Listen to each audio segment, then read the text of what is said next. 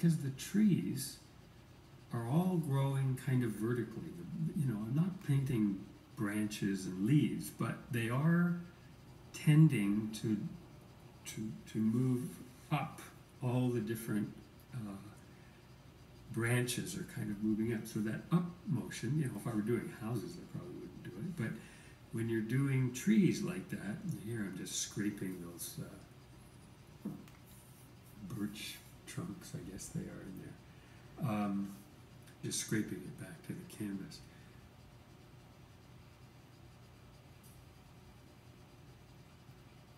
But that vertical motion is just sort of, I mean, obviously in a long, see, here's an interesting thing, that if you're drawing this, you know, you might have these long shapes, horizontal shapes, to sort of give the sense, particularly in the distance, of